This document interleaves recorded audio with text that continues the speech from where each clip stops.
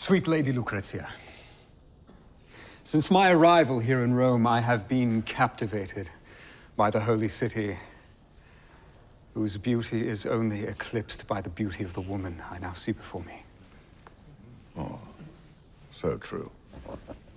As heir to my father, Agostino Pallavicini da Genova, this bark I present to you is a symbol of the exotic treasures and riches which our fleet of ships carry from around the globe to our mighty port of Genova.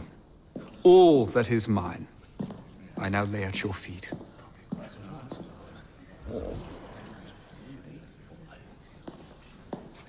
We share a proud Spanish heritage.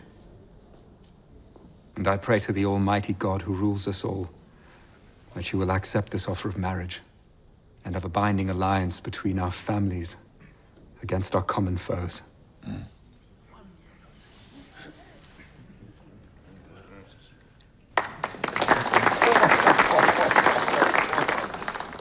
I thank you. Then my answer is